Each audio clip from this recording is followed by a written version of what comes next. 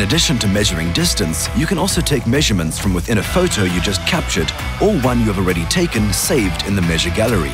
Options are area, triangle, or line measurements. Let's look at an area. To estimate an area within an image, for example, if you were looking to tile a specific section of a wall, use the square area measurement option.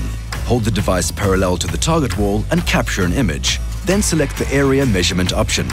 A green box will appear.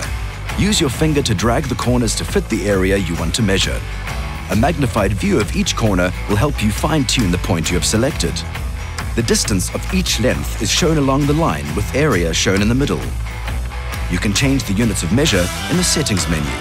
If you'd like to refer back to the measurement later, save the image and the area measurement markings will be imprinted. Remember, you can only accurately apply area measurements to surfaces that are the same distance away as the initial measurement target.